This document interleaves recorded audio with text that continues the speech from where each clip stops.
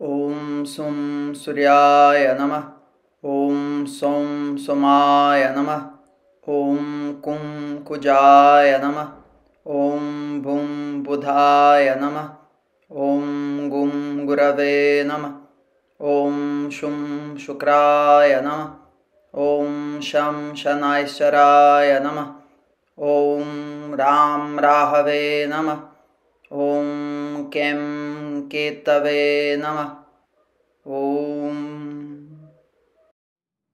Japa Kusuma Sankasham Kashapeyam Mahadyutim Tamorim Sarva Papaknam Pranatosmi Divakaram Dadisham Katusharabham Kshirodarnavasambhavam Namami Shashinam Somam Shambhor Maktabhushanam Dharanigarbhasambhutam Vidyutkanti Samaprabham Kumaram Shakti Hastam Tam Mangalam Pranamamyaham Priyangu Kalika Shyamam Rupena Pratimam Buddham Saumyam Saumya Gunope Tam Buddham Pranamamyaham Devanam Charishinam Cha Gurum Kanchana Sannibham Buddhibhutam Trilokesham Tam Namami Brihaspatim Himmakunda Mrinalabham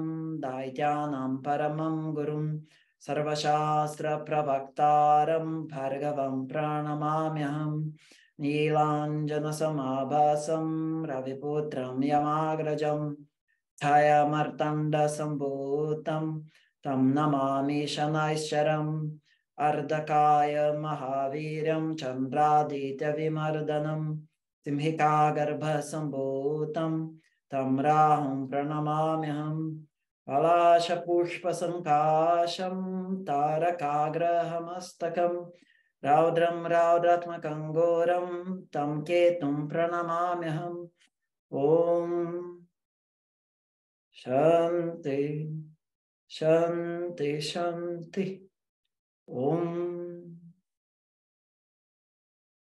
May our minds be present, be open, be graceful and blessed in this meeting today.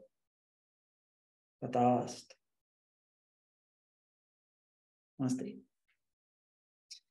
So, in the last session on March 11th, we discussed about the scheme of different karmic periods. And we saw that there are 9 types of karmic periods. But we did mainly a philosophical presentation and not so much a practical. And I asked for, because it's with the link there. Okay.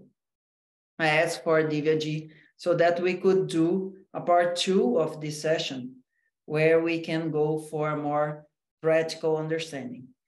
Doesn't matter if the person is born in any of those ketu nakshatras, in the case can be Ashwini or Magha or Mula, or whatever for the other 9 types. We're not going to discuss this in a very detailed manner here because we are going to discuss in the course. Today we are going to have this slide. And this slide are 9 people that I took specifically. It was not a very easy task to do, but Julia Roberts is going to be for the Nakṣatra of Magha that we spoke the name in the previous session. Madonna Purva Palguni, Sean Connery, Uttara Palguni, and so on.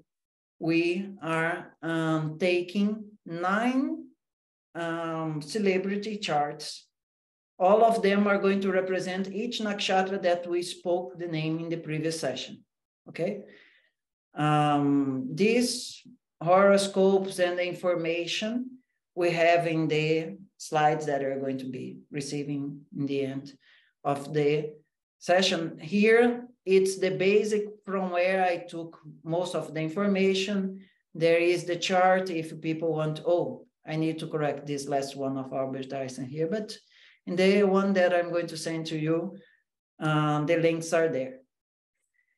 These symbols, maybe you're already aware, but here are the names of each one of the planets or the grahas. And there is Rahu and Ketu here as ascending node and descending node. And on the right, there is the roulette that is going, and depends where we are starting. Here today, we are going to be starting with one that is going to be in Ketu. That is going to be Magha with Judah Roberts, but we are going to see different types. And let me break here a little moment. The main point with this session here, that we want to go beyond what we spoke in the previous session, is like this.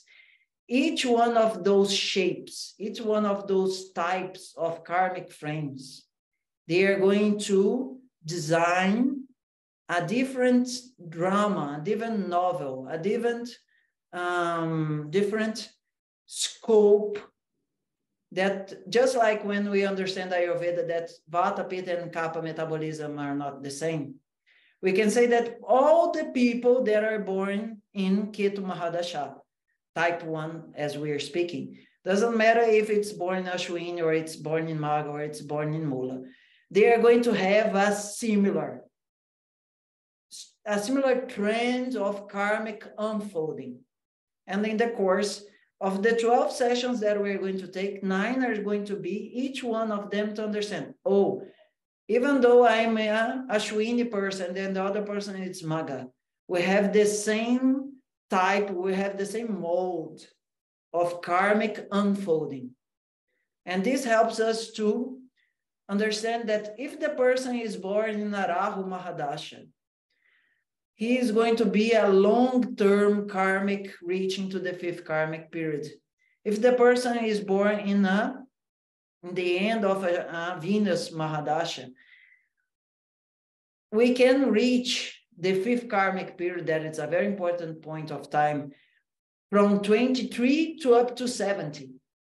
And this creates a huge, enormous impact on how our life is going to unfold in this life. Okay? So this presentation here, it's mainly Om Gurave Namah, Om Gurave Namah, Om Gurave Namah, Om Gurave Namah, Om Gurave Namah, Om Gurave